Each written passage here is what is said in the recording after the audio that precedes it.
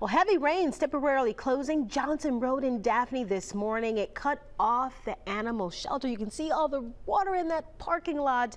Erin Gullett, the adoption and volunteer coordinator, says the downpour started at around 9 o'clock.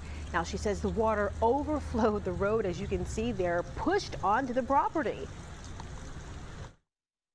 The dumpster had actually floated and had been pushed back from where it's originally supposed to sit at the end of that concrete there, and the water was all the way up to like that Jeep's back tire and just all the way up to the road. The animal shelter sign was pretty much submerged halfway in water.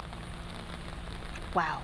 She says they put the word out for people to avoid coming to the animal shelter and encourage people to call police if they had an animal-related emergency.